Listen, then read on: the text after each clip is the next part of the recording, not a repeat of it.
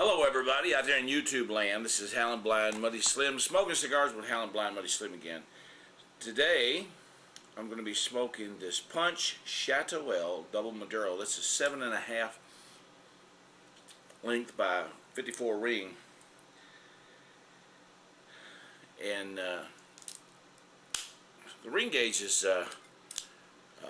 marked in like a 1/60th of an inch. In other words, a 60 ring gauge would actually be an inch thick, so it's only 54. Nice cut. And also, I'm using a nice little punch cutter.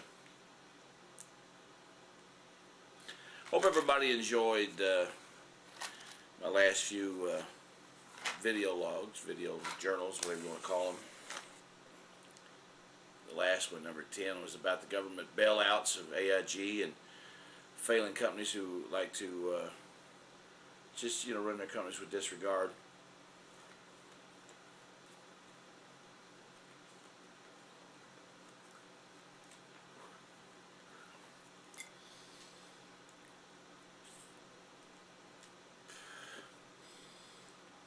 Today, I'm just going to read a few emails from viewers, and I'm quite pleased with some of the emails that I've gotten. Like this one. Dear Howlinblind Muddy Slim, love your video journals. You are on the ball. Keep it up. George W. Bush. Dear Howlinblind Muddy Slim, viewed a few of your recent video journals. The one on the government bailouts. You are right on the money. Keep it up. We really appreciate what you're doing. Alan Greenspan, Federal Reserve. Dear Howlinblind Muddy Slim, you kiss ass. I could have swore that said kick ass. That's when I put it in here. Howlinblind Muddy Slim, please vote for me, Hillary Clinton.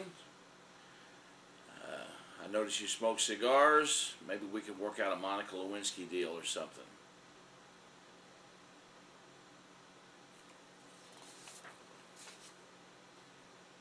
Howlinblind Muddy Slim, you're right on the money with everything that you talk about in your video journals. The government is very corrupt, and we plan on making change. Wish I had my glasses on. I could read this a little bit better. Keep up the good work. Vote for me, John McCain. P.S. Sarah Palin is hot.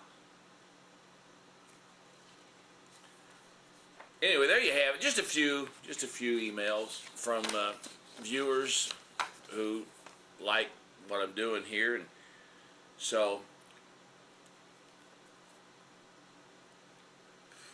I'm gonna take it a little bit easy on some of the political stuff lately. So far, other than the bailouts, the government really hasn't done anything so far to piss me off.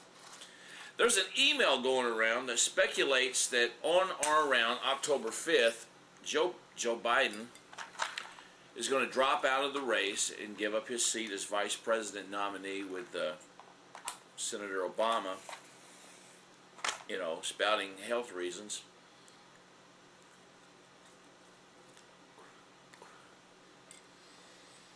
And they will replace him with Hillary Clinton. I don't know if that's based on a fact or what they think is really going to happen, or if it's just somebody's theory. My theory used to be that Dick Cheney would shoot George Bush before the end of the term, which would then make him vice president, the president, and he would pardon himself. A lot of people thought Hillary Clinton would get to be the vice president nominee with Obama, and once they were sworn in, she would then shoot Obama, making her vice president, or Bill Clinton would shoot him, and she would then be president, and she would pardon Bill Clinton or herself. I don't know. There's all kinds of conspiracy theories going around on the internet, but hey, that's all they are. Just conspiracy theories.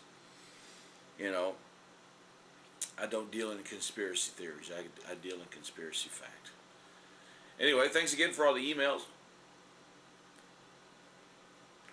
I got some music videos coming up here in the next few days that I'm going to be posting with my band Bluestown.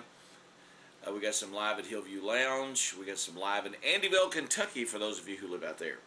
So, Smoking Cigars with Howlinblind, Muddy Slim, Punch Chateau L Double Maduro, 7.5 inches and a 54 ring gauge of pure pleasure in a cigar.